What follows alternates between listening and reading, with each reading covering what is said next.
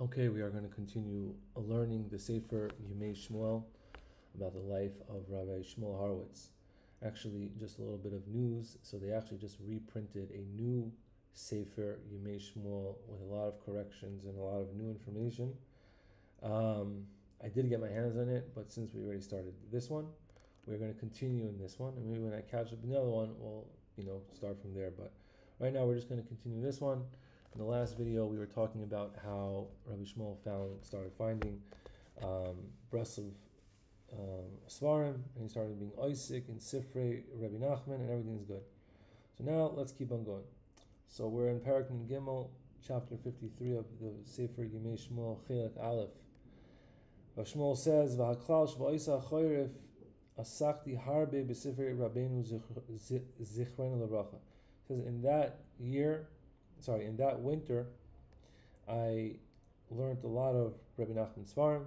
I also borrowed secretly from Rabbi Yitzchak Kavriel, who was the guy who had Svarim, who I talked about before. There was a sefer there called Tefillos V'Tachanunim from the Cherina Rav, and Rav Shmuel thought that this was the sefer Likutei Tefillos from Rabbi Nassim, but obviously that wasn't. And I felt, and Rabbi Shmuel says that when I read these tefillos, I felt great chiyus and everything. And this was Erev Zayin Adar. Zayin Adar is the yahrzeit of Moshe Rabbeinu.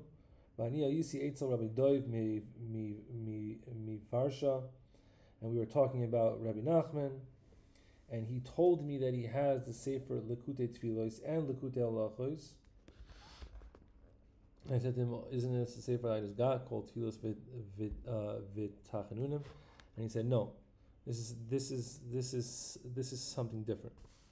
And he showed me the Likutei Tefillos, and he said that now this night is going to be Zayin Adar, which is the day that Moshe Rabbeinu passed away. That I should go to Meron and I should say there the whole entire night all the tefillos from Likutei Tefillos. And I took it, and I went to my house to prepare myself to go to Meron, because obviously back then they would walk, whatever, it was a whole thing. But my mother was very scared, and she did not want me to go to Rabbi Shimon. It was a crazy rainy day in Adar, and it was windy and stormy, and it was cold. And he said, and on that day, actually, there was one Sefardi person who was going on the way, and he got hit by lightning, and him and his donkey were killed. And they brought him to be buried in the Eretz Tzvat. So my mother was very scared of me going there. But I said to my mother, I'm not going to Meron, I'm just going to learn in our shul. And this is the Beis Medrash Chabad, where his father was the Rav or whatever. And yeah, so I went to the shul of Chabad, and all the time my mother was sending my brother to see if I was actually really there, or she would also come if I was there. And I tied my tefillin bag under my arm. On my arm, under my clothing. So if my mother sees me walking somewhere, then she would say, "Oh, why are you bringing your tefillin?" And I could just say I was going on a little walk. And I started going to Meron. And when I was on the way, I met there Rabbi Tzvi Shamash. He was the guy who would always make the fires in Meron, and other people were with him. And we started going by foot because we couldn't get a donkey. Baruch Hashem, we made it peacefully, and we came there in the evening time. And we slept there. I said some Likutei Tefillos because I couldn't say a lot because I was very tired and it was also very cold. I didn't say a lot. And we made a hadlaka and we danced there. Right? People go to Meron on Zayin Adar and make like a thing there. Even today. And so they slept there that night, and then in the morning we davened, And then a lot of people came from Tzvas, and we all came back to Tzvas.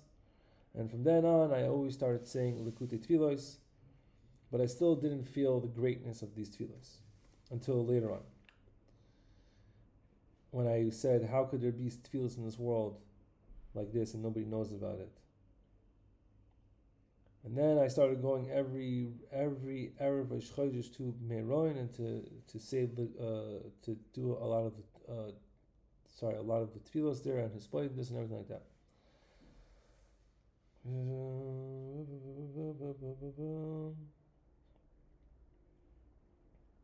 He says this. So basically, he says this. He says that this winter I was being Isaac in a lot with tefillos and his and learning Rabbi Nachman's farm, and things were good. And also, somebody came to Tzvas, Rabbi Ben Zion Yadler, Yerushalayim. He was a Maggid. He would tell stories and everything like that, and give speeches. And I also helped him collect money for Jews in Russia. I helped him with that mitzvahs. And Rav Shmuel Horowitz saying that I was doing a lot of mitzvahs. I was doing a lot of things. And also in this winter, the Chacham Rabbi Rafael Antebi, he was also niskarev to Rabbi Nachman through me, because I would bring Sifrei Rabbi Nachman to that shul, which is the shul, the Tzaddik Halavan, which I think I spoke about in a different video. It's the shul of the Tana, Rabbi Yosef Bana, who's actually buried in the shul, and they call it Tzaddik Halavan because different story. Maybe one day we'll say that. And we would say all the time. We would stay up a lot every Thursday night and learn.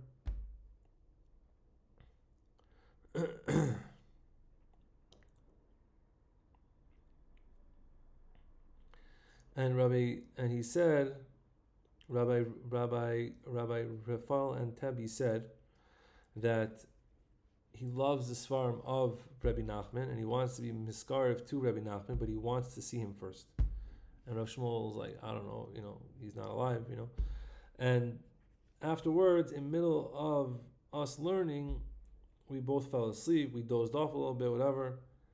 And he woke up quickly and he said he saw. He was in a great palace, a beautiful palace.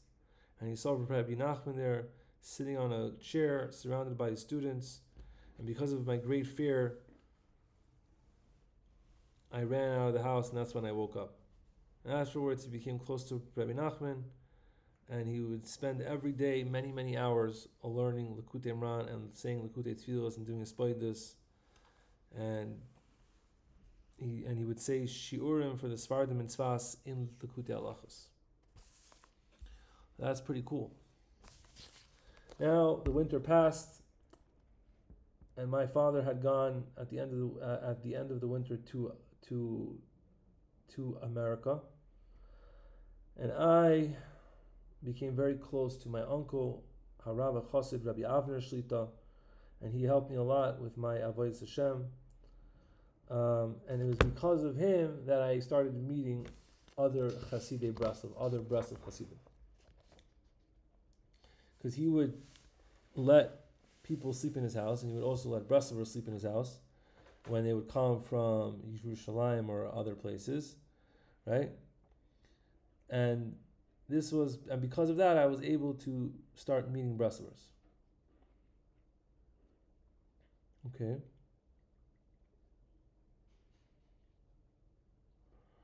And he's talking about how he was trying to get his hands on all the different svarim and everything like that. And also he started having a lot of yearning to go to Uman, to go to the caver of Rabbi Nachman. But he said that he didn't even know which country it was in. He said in the Tikkun Klali that he had, it wasn't printed where he was buried.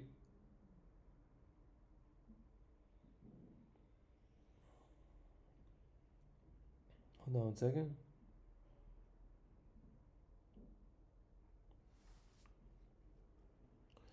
So he wanted to do that as well. And then he said, at that time, we also had a lot of sufferings because we were waiting to receive a telegram from my father, because he went to America. We wanted to hear from him. and already a lot of, and he says already a lot of time passed, and also it was already past Shabbos Hagadol, which is the Shabbos before Pesach, that we did not hear from him, and we were in great distress, because we read. I don't think this is it. Kishimanu should be. This is what I thought. It says the first time I read this, actually, I thought that he was talking about the Titanic, but it wasn't. I think the Titanic was later on. But he says that because we read in the newspaper that there was one boat that was on the way to America, and a big iceberg, or he calls it a har shell, came, and everybody sunk and died. But I don't think he was talking about the Titanic, because that would just be interesting, because the history and stuff like that. Shel kibalnu telegrama. We got a telegram from my father, and we were very, very happy. And afterwards, we received a 10-page letter from my father of what they went through. That they were going on the boat, and they went for a certain time. There was a great storm, and the captain, they were going to throw. Like they were mamish going all over the boat, going crazy, and they were trying to figure things out, how to get the water off the boat because the water was getting filled. Everybody was like crying, and everybody was laying in their beds. And on Friday, my father fell asleep. This is when he was still on the boat. And his father came to him in a dream. He says, "What are you doing sleeping? Get up and call out to Hashem." He woke up, and he started saying all of the Tehillim, pasuk by pasuk, with great chiyas and tears. And then he fell asleep again, and his father came to him again, and he said, "What are you doing?"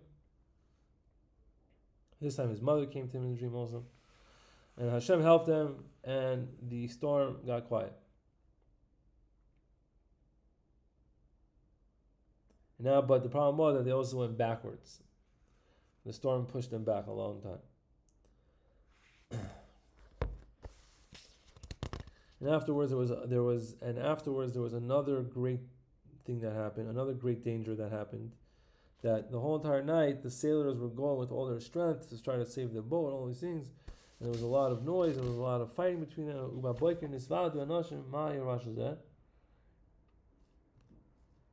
They said that they had already prepared these small boats, the small lifeboats, which Rav Shmuel Horowitz calls kayakalach, which I think is a very, very cute word.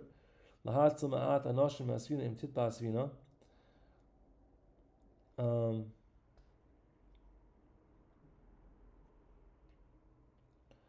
fighting the whole night, so that wasn't the sakana. What was the sakana? The sakana was that they saw a big iceberg coming and getting close to them, and it was impossible to turn the boat. But Hashem made a great nace that when we came to this big har shelig,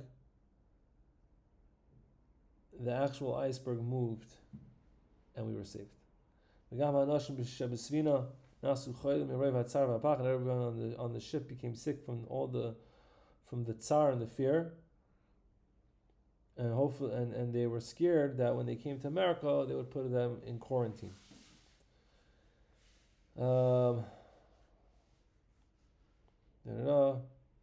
Hashem Yisbarach helped them, and everybody got in, and everybody was fine. Okay, so that is just a little bit more about the life of Rav Shmuel Horowitz, and we will meet again next week.